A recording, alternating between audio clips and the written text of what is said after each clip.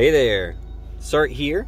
So I was working a lot yesterday on a Clash of Wills team that I thought could both hit the cap and finish the fight in 10 turns, in anticipation for Gumi putting out, you know, some kind of notice that they were going to fix the raised cheese issue. And Gumi did put out a news report finally actually addressing the issue.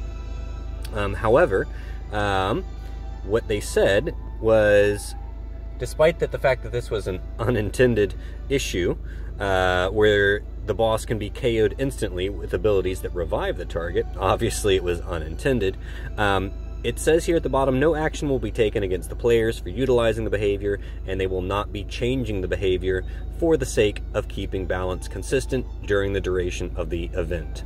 Meaning Gumi has just officially sanctioned our use of Raise to completely cheese this boss. You know, I'm sort of, I'm a little bit torn by the news because, on day one, I went in and did a lot of, sort of like budget initial clear videos with like some different teams, just trying to help people out there that like to, just try to clear level 91, level 99 with a fairly cheap team. And then it comes out that, oh, you can just raise it and kill it, which, it's great. That means everybody has access to the level 99 rewards, and that's fantastic. It still made, it still meant that those people that wanted to do rank 1, they still had to bring a strong enough team to hit the damage cap before they raised it and killed it. But then there was a new exploit that was put out there, and the first place I saw it was on Kamikiro's channel. He demonstrated this in a video where you can effectively totally pacify the boss by raising it while hitting the 50% HP lock. And that will effectively make the boss just do nothing for the entire fight. And you can just sit there, take your time, build up your morale, get ready for a big burst. And then as long as your units are strong enough to hit the damage cap, you're good to go. And honestly, if Gumi is gonna say that that's okay, then that's what I'm gonna go with, and that's what I'm gonna show you. So, despite the fact that I worked really hard on this team that was going to get everything done, and I feel bad for other content creators that put a lot of effort into actually accounting for the AI of the boss, when in reality you can just use this little exploit and you don't even have to bother. You don't have to build a tank, you don't have to build for any resists, you can just go full on damage. As long as you can build morale, you're good to go. And so I'll show you the team. I'm still going to use the team that I came up with, but I'm gonna use the raise exploit, and I'm going to show you guys how this works. If you haven't already seen it on Kamikiro's channel, I'm going to show you how it works right here now. So we've got all of our mods on. This is the team that I'm using. I'm doing a dark team, and so pretty much the same damage dealers that we had before, except we've thrown Golbez in there. We took out Kresnik and we put in Bulwark. Bulwark is going to be our dark imbue for the team. He's also going to be a bit of a morale battery. He's not as good as Kresnik, obviously, but the nice thing is, since the boss doesn't do anything, we don't have to worry about the boss building any morale against us. So it makes it a little bit easier to get your morale up. And yeah, so it's kind of a silly little exploit, but honestly, while I'm definitely the kind of person that prefers the challenge and prefers getting in there and trying to figure out how the AI works and how to get around all the little things.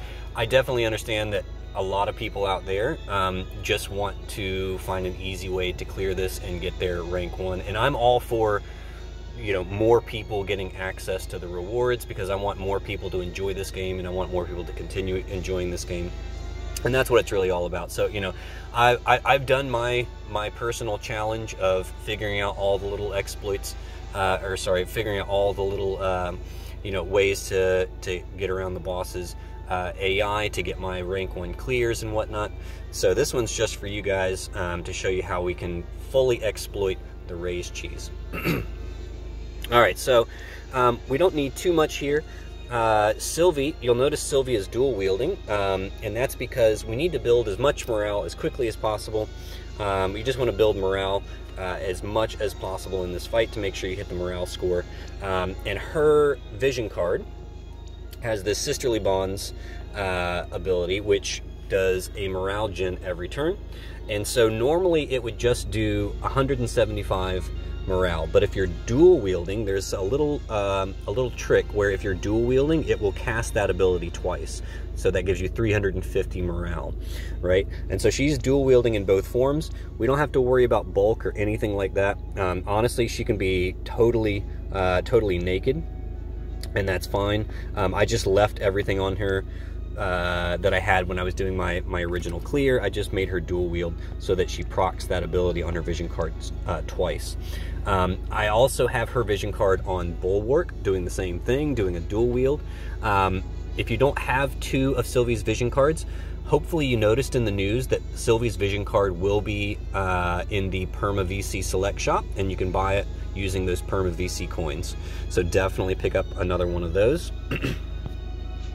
Esther is, she's still going to be the tertiary damage dealer on this one, because obviously in my original clear using this team, I had her as my tank primarily, just doing some extra side damage.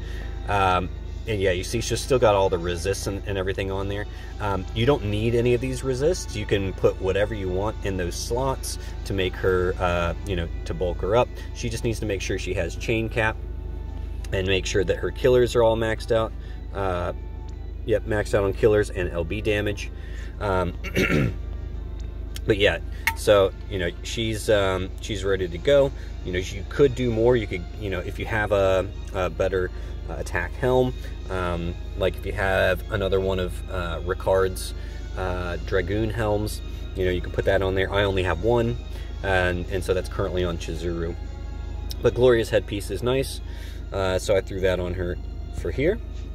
Golbez, I wanted to feature Oliveira at some point in one of my clears, but it just didn't work out. And so to make up for it, I am using Oliveira's STMR here in my Golbez build, because since we're bringing Bulwark has a 30% instrument in peril, so Golbez can take advantage of that. If you don't have Oliveira's STMR, you can use Fryevia's STMR, the Frostblade Fryevia's sword, and then Sylvie will provide the sword in peril for you. And so, you know, lots of different builds you can do with Golbez here. You'll notice everyone still has to be charm immune for turn 1, because if especially for units that are going to have morale gen on turn 1, they especially need to be charm immune. Golbez doesn't necessarily need it, because you know, Sylvie can get rid of that charm immunity, but you know, it's better just to leave it on there. All right, and then just killers, Dazzling Demoness card for damage. Okay, Bulwark, again, dual wielding using Sylvie's card. Otherwise, you know, he doesn't really need much. I gave him Treasured Memorial Ring for the turn 1 LB fill.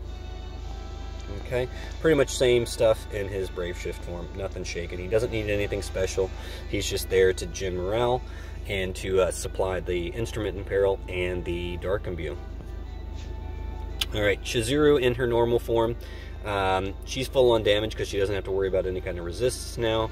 Gave her own card, so it took out Cool Smile. So for those of you that saw my previous video, we kind of needed that vision card, a Cool Smile, in order to really get the damage past that damage cap.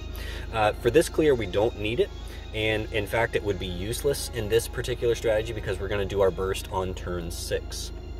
The reason why is because when you do the raise cheese on the boss on the first turn, you have to then wait for his buffs to go away naturally, because he won't do that, you know, that skill that reduces it by a turn. And so you know, you could bring Kaito on the team if you wanted to reduce the number of turns. But otherwise, his buffs don't go away until turn 6 when you do this strategy. So keep that in mind. In Brave Shift form, again, full-on damage and full-on killers. I believe she's maxed on everything. Yep. 300 stone, 300 Reaper, 300 LB damage. So she's ready to rock and roll. Sky's wielding the Empress's Celestite Rod for Morale Gen, so I obviously had to give her Honorable Rod Arts. I also gave her Tyvis's Spirit. In her normal form, I gave her Deathbringer. This is just in case, I wanted to just use this one, because in my original clear, I needed to make sure that she was hitting the boss with Dark Element. There were some turns where I might not have been able to hit it with Dark Element with anyone else, and so Deathbringer is Dark Elemental Greatsword, and she can wield those innately. Esther supplies the 30% Greatsword Imperil, so very easy to slot that in for Sky here. Otherwise, she's just full on damage and killers. I believe she is also maxed out. I gave her another copy, my second copy of Chizuru's card. Again, if you don't have 2 copies of Chizuru's card, you can buy Chizuru's card in the Perma VC shop after this coming maintenance. So both Sylvie's VC and Chizuru's VC will be available in the select shop after this week's maintenance. So definitely pick those up because they're 2 very, very strong cards. So she is also maxed out on Stone, Reaper, and LB damage, ready to go. I believe that's everybody. Yep. So the only person on the team that's not maxed out on killers is Golbez, just because he's a bit difficult to max on the killers on this one. So he's 200 Stone, 225 Reaper. You could give him, again, you could give him Fryevia's sword. That would give him an extra 50% Reaper, and then you could put a Stone Killer Plus in the Equip Instrument slot.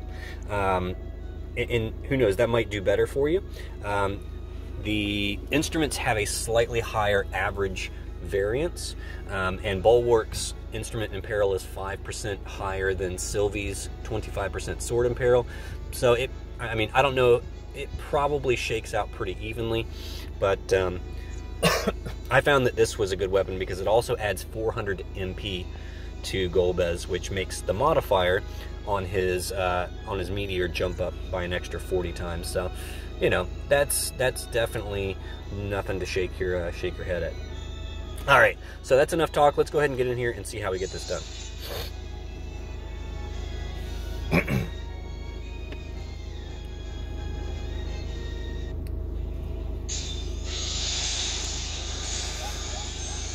All right, so there's all of our turn 1 morale fill.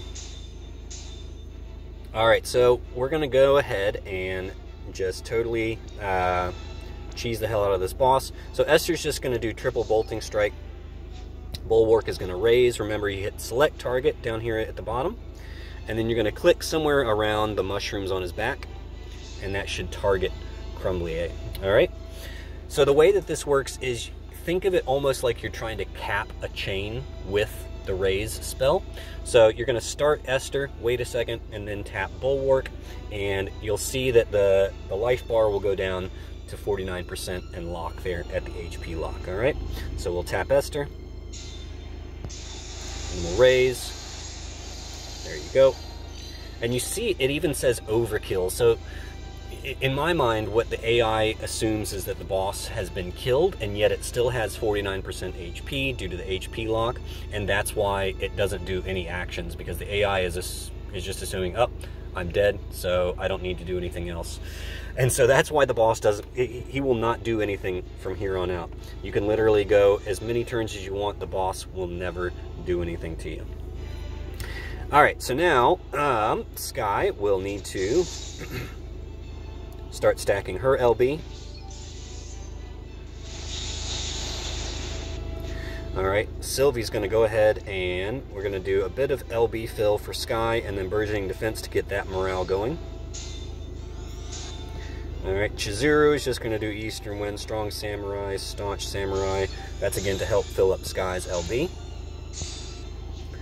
Golbez can go ahead and do Curse. You may wonder why we're doing Curse if the boss isn't going to do anything to us. Well, breaks do add to the morale. So it is important to do breaks because that will add to your morale bar. All right, we'll do Jet Black Curse to get that started, and then Abyssal Quasar. Again, hitting it with Dark Element also increases your morale slightly. So as much as you can hit it with Dark Element, the better.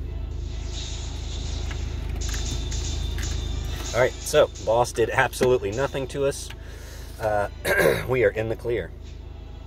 Okay, so now Sky is up. Doesn't quite have her LB up. And that is all right. Okay, Bulwark is going to do Chirrup and Moogly Mixtape. All right, Esther. Oh, actually, nope. Sorry, Esther is going to do her LB and hope that that causes Sky to drop at least one LB Crest. I think Sky just needs one. There we go. All right. So get another stack for Sky. And we'll just do Clever Paladin Strike. All right, Chizuru can do,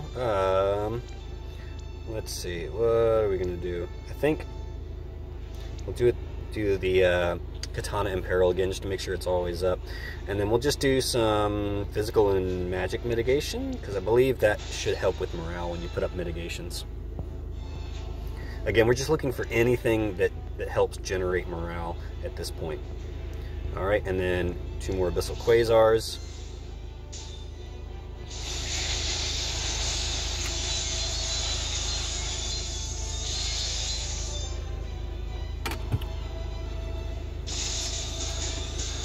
All right. So now Esther can shift and just do a triple Shatterbolt. Actually, we'll do a double and then an Energizing Bunny so that she can do some more Shatterbolts next turn.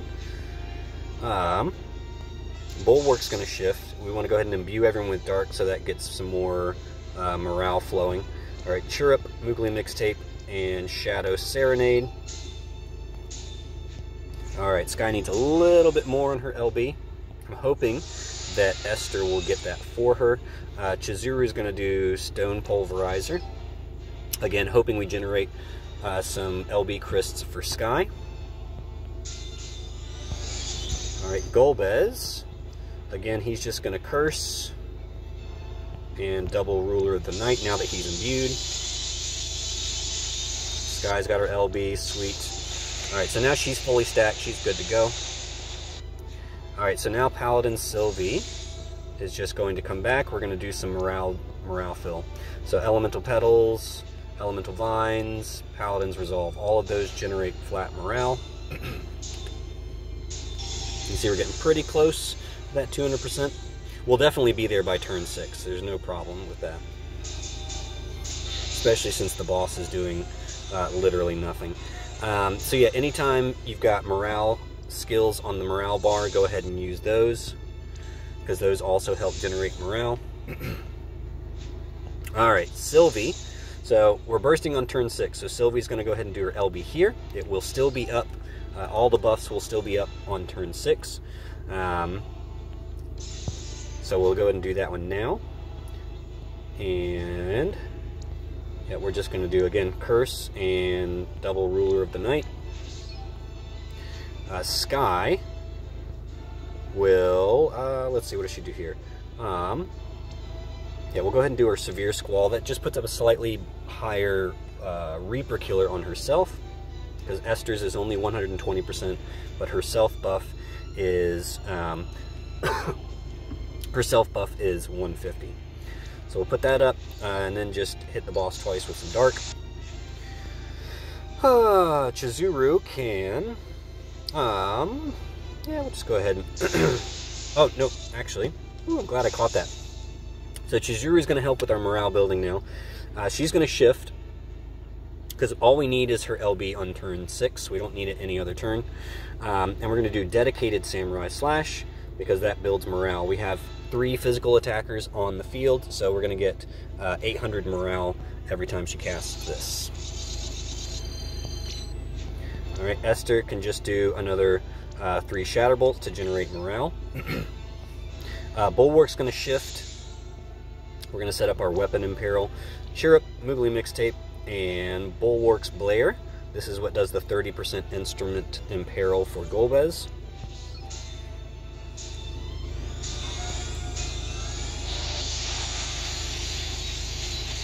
Alright. And you notice I'm not chaining. That's because, you know, there's a... I like to leave the boss with a few % health just so we get one extra turn of morale gen after we've done our burst. It's, you know, it may not be necessary, but it's sort of like a safety net. So that's why I'm not chaining, because I don't want to do too much damage to the boss. Alright, so you see the boss has 1 turn left on his buffs, if it'll let me look at him. Alright, well you can see it. You can see it over his head there. There's only 1 turn left on his buffs, so next turn is going to be our burst turn. Alright? So now, Sylvie will do Cracked Stone on Skye. Skye is going to be our primary DPS. She's going to be doing the majority of the damage on this team. And then Cheerful Paladin Strike for morale. So Skye is going to shift and do Tyvus' Spirit. Chizuru is going to do another dedicated Samurai Slash for the morale fill. Bulwark's going to come back into Brave Shift, do Chirrup, Moogly Mixtape, and Shadow Serenade, just to make sure the Imbue is still up. Alright, go ahead, Chizuru. Esther's now going to get ready for the burst next turn.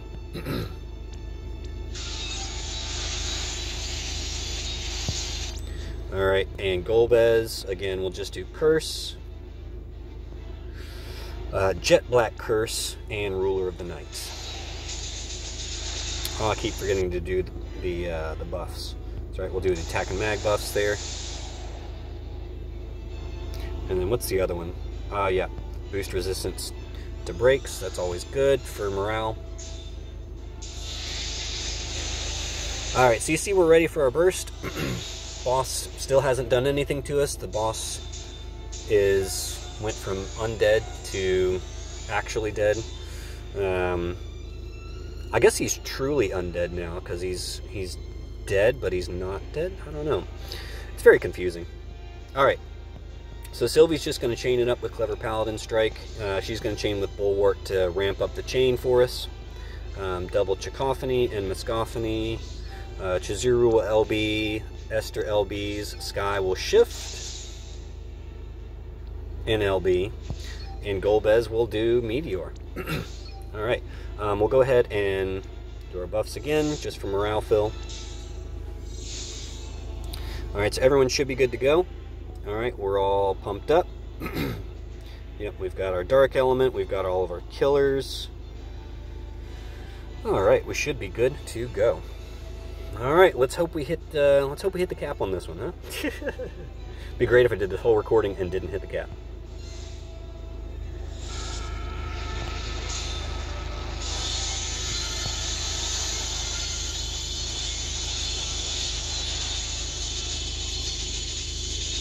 Oh, damn, I killed him.